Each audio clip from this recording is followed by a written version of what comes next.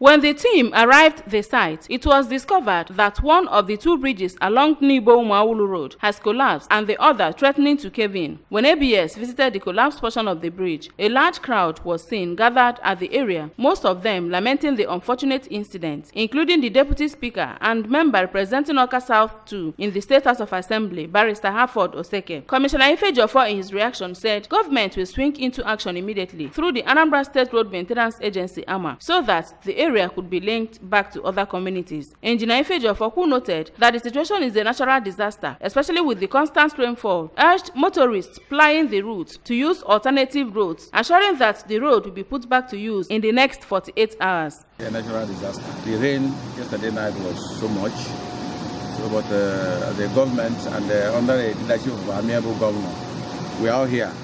We assembled. This is emergency, and in emergency situation, we are able to mobilize ourselves, and we are here to look at the situation.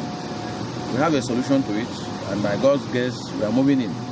AMA will move in here as quickly as possible to make sure that we restore access to between Nibo and Umuawulu. So that is the position now.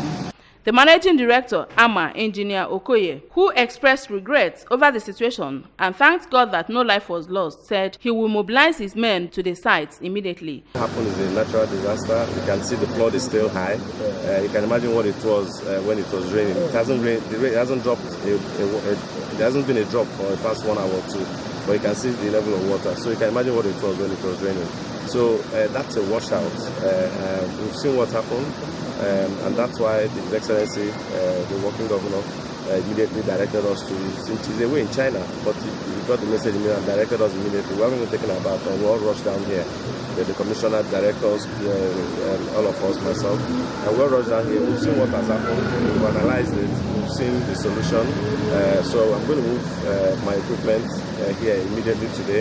And like we promised, within 48 hours, the section that has completely cut off will become motorable again. On his part, Barrister Oseke, who described the situation as unfortunate, appreciated state government for the quick response, which he said is a clear indication that the Obiano administration is responsive. The traditional ruler of the community, Igwe Joel Egwonwu, who also noted that the havoc would bring untold hardship on the people of the area and those who passed through the road to Orumba, commended the governor for doing a good job, even as he appreciated government for quick intervention on the disaster. Still happened in the night.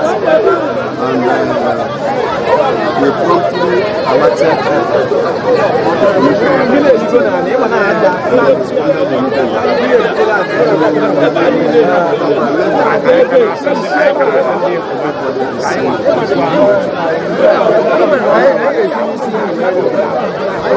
From Umuawulu in Awka South Council area, I am Ngozi Obileri for ABS News.